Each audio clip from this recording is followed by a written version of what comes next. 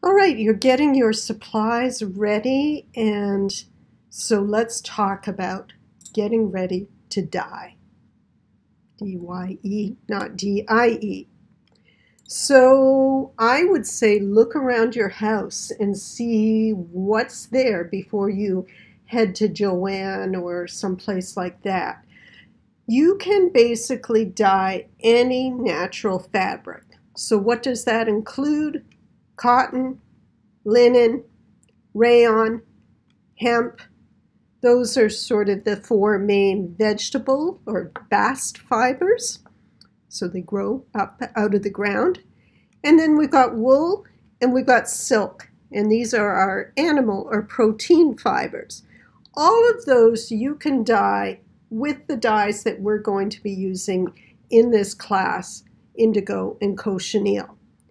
So basically, any fabric that is 100% natural is okay. So you can look around, and if you're unsure whether something's natural, there is something called the burn test, which I'll talk about in another video. You can also use fabrics that are a blend. So a very common blend, cotton and linen, that's fine, as long as they are 100% natural. Can you dye a synthetic fabric? Well, obviously, yes, because they exist out there in the big world. Walk into Target, Under Armour, wherever. All of those smart fabrics tend to be synthetic fabrics. But for this course, the answer is no, you can't easily dye them. Indigo, yes, it will cover most anything, but you're just not going to get as deep a color as if you had 100% natural fabric, or in this example that I have here, cotton. So I wouldn't recommend synthetics for this project. I really encourage you to think outside of the box. And again, you don't have to go out and get all new stuff. You have been provided with fabric for your final project in this dye unit, but your samples, just see what you have around. And there's absolutely no reason that it has to be white fabric. You are going to have more interesting results if it's on the lighter side, like black is not going to work, or navy blue. Stay away from those. But basically any other color would be just fine. There's no reason it has to be a plain fabric. It could be a striped or plaid fabric, and you could get some really interesting results. Or it can have an existing pattern already, like these quilting type fabrics. And I mentioned all the different fiber types. You could try different fibers. So here we're looking at a picture of felt, which is made of wool. You can see what might be around, and a lot of times, say, old coats have a silk lining, and if that's a cast off, why not just pull it out and see if that'll work for you. You can also dye these things where you thought, I'm never going to use that.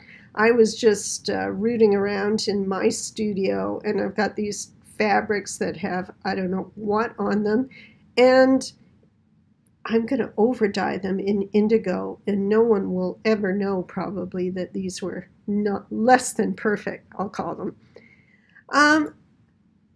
For this project, you will be required to hand in 8 samples in addition to your finished scarf project. And I was thinking about, for me, since I'm doing these demos, I'm going to be putting a lot of time and energy into this, and I thought, instead of it just being a scrap of fabric, although I would always start with a scrap of fabric just to test to see if I understand the technique, why don't I make some napkins? And these are cotton linen napkins. I ran to Target to get these. And I can have 8 fancy napkins.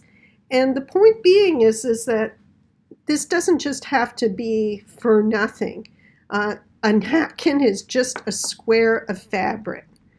Or, of course, you can dye old clothing, and let's face it, we all have garments like this, that simply by over dyeing, you're going to be able to give them new life. So if you want to use these as your samples, not for your final project, but as your samples, that will be absolutely fine. So if your cloth, like those napkins I just showed you, is brand new, you are going to have to wash it. Now the fabric and the scarf that we're going to be providing you, they are what we know as dye ready, so you don't have to wash those. But as with those napkins from Target, 100%, I have to wash it.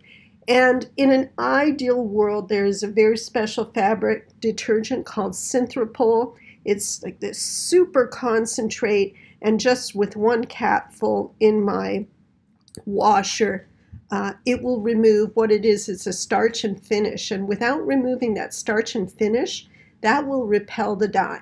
Now, let's say you're dyeing an old t-shirt that's been washed, whatever, 100 times before. You don't have to worry about this, or it's some old garment, not to worry. But if you do end up going to Joann's or someplace like that to get fabric, 100% you have to wash it. You may not have access to Synthropol, which, by the way, is available at Artisan Craftsman Supply if you decide to go for it. But you could just wash it with, whatever. I'm not going to name drop any brands and recommend them, but it might take a couple washings to get all that starch and finish off. So now we've covered what you're going to need. Let's get ready to dye.